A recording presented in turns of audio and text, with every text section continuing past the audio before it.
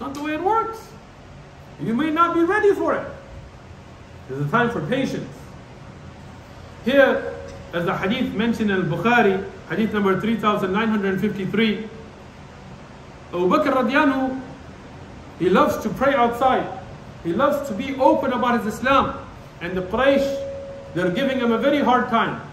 So he doesn't care about his wealth, about his properties. He doesn't care. I'm going to make hijrah. I'm going to leave. So he leaves. And he goes to an area called Barkul Ghimad. And this is an area, even today, if you go to Mecca, those people who have knowledge, they can show you where it is. I was with some of the scholars, they took me to this area. And here, he was on his way when a man met him. A man who was a Sayyid, a leader in the Al-Qara area and tribe. And his name is Ibn Daghina. Ibn Daghina was, as mentioned in Sahih al-Bukhari, he was an honorable man, a mushrik, polytheist, but well respected by the Quraysh. He was a leader in his people, and he knew AbuBakar radiallahu from a long time. So when he saw him, فقال ابن دغنة أين تريد يا أبا بكر? Where are you going, Abu Bakr? Where are you heading? AbuBakar radiallahu anhu, he told him, أخرجني قومي. My people have made it that I have to leave. They kicked me out. Not that they told him to leave, but when they made it difficult for him to practice his religion, he was never going to give up the religion. So it's as if they're kicking him out. فأنا أريد أن أسيح. I want to go and wander. سياحة. يعني when you go out and find في الأرض, يعني in the earth, فأعبد ربي.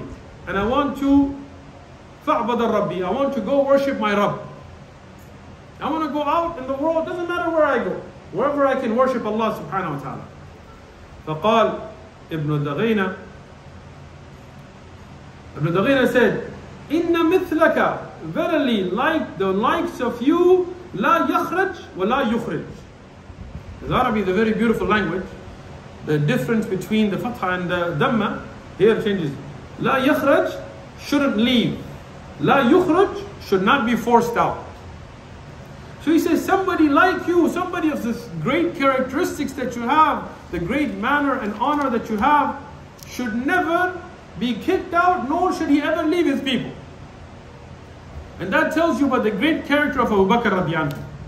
And then he tells him, you help the needy, you give money to the poor, you keep good relations with the family, you protect the weak, you are generous to guests, you help those struck with calamity.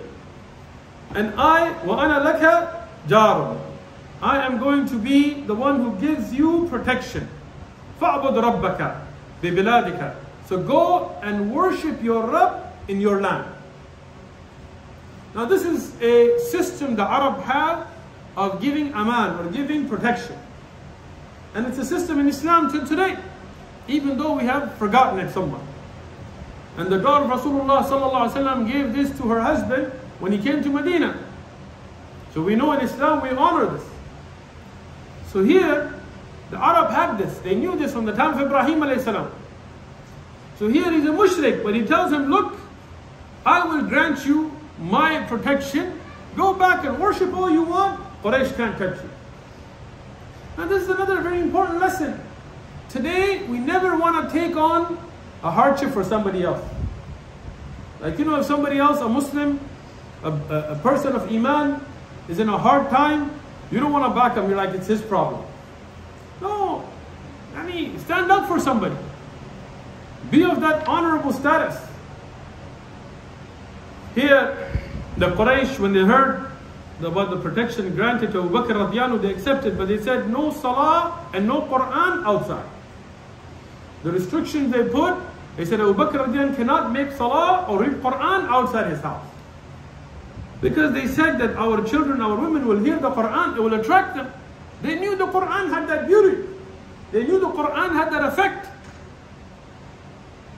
So they put those restrictions. AbuBakar radiallahu, he used to cry a lot in his salah. He used to cry from the fear of Allah.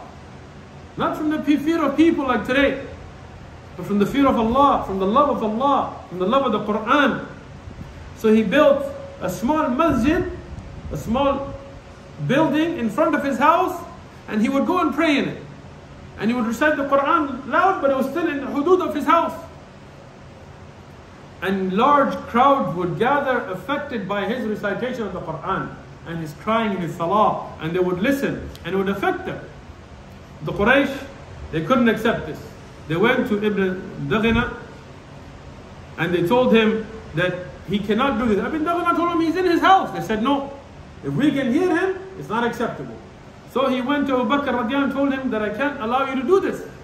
AbuBakar radiallahu anh told him, I am free, I give you back your protection, your jawab. And I am رضيت, I am happy بجوار الله, with the protection of Allah. If your conditions are that I can't make salah out loud as I need to, salah, you keep your protection, I have Allah, Allah is enough for me. AbuBakar radiallahu anh wanted to leave, but Rasulullah sallallahu alayhi wasallam told him, you cannot. You have to wait till Allah gives that permission. And now a time came that Allah subhanahu wa ta'ala inspired the Prophet alayhi salatu wasalam to perform the hijrah to Medina. And inshallah we'll pick up with that at the next class.